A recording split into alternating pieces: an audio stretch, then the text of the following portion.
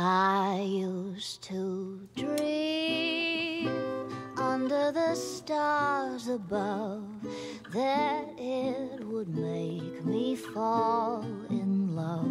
But what do I do now that all my dreams have come true?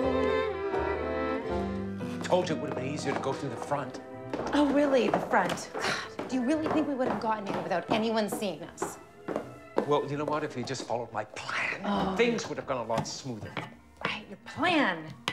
It always has to be your plan, doesn't it? I swear if Jesus Christ himself were to appear right now, you would lecture him on how things would have been less painful if he had just followed your plan. Well, you know what? At least I have original thoughts, Sasha. Like, I'm surprised you even had a suggestion for this little escapade. Well, at least I am open to new things. You won't go near something unless it's had at least 30 reviews. I swear I'm married to TripAdvisor. Honestly, Clark, I don't know how I got you to try new things in bed without Did I not say this was a good idea? Did I not say this could be the answer to what we have been searching for? And did I not go outside of my safe box for this? Dr. Robinson would be very proud of me. Is this outside of your safe box, Clark? That all my dreams have come true. Oh, yeah. That's what I do. Now that all my dreams have come true. I'm proud that you stepped outside your safe box for this, Clark, but what made you think that this was a good idea? Well, Sasha and I have been coming to you for the past year. And, well, we felt we were really making progress while we were in session. But every time we left your office... We figured that an hour with you just wasn't enough to save our marriage. And with every passing day, we were hating each other more and more. We knew we had to do something before it's too late. And this is the best idea that you could come up with. Yeah, well, we figured if we had more than an hour with you, You could save your marriage. A marriage, I might add, that I recommend be dissolved after our last disastrous session. Well, that's what got us thinking.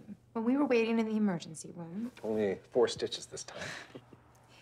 we remembered when we met 3 years ago, how great we were together, and how in love we were. Well, we thought we could get back there if we just had some help. You know, an intensive therapy session that would get us back to being in love.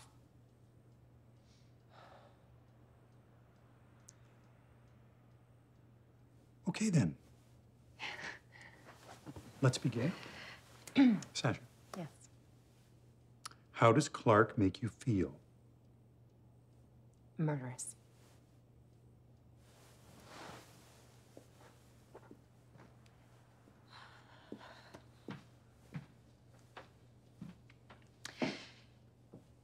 Do you have any idea how it feels to hope every day that your husband doesn't come back? But the next knock on the door will be a police officer informing you that the savings, the cottage, and the house that you so beautifully decorated are yours.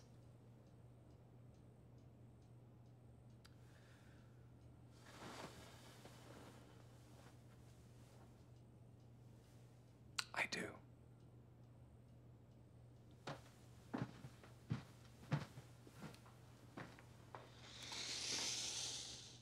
What happened to us?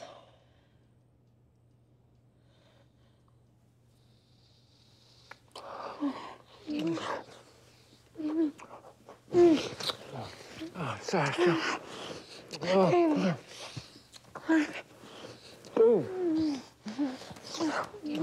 If I might be permitted to interrupt.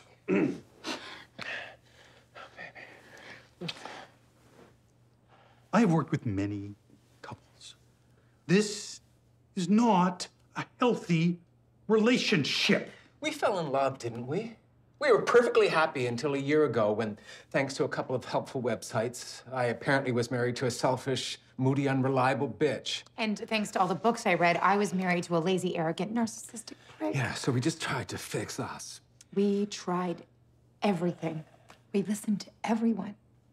Well, perhaps that is your problem.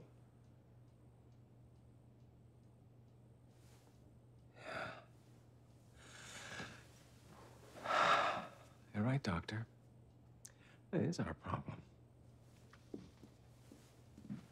Sorry, Dr. Robertson, but your hour is up.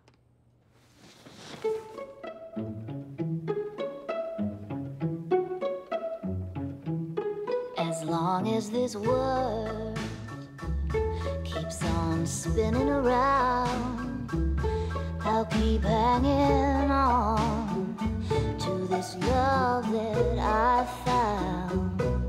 I won't let go, 'cause I know I have something that is true, and I will never, ever quit loving you. And I will never, ever quit loving you.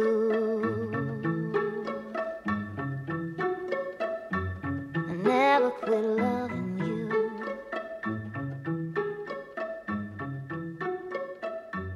I'll never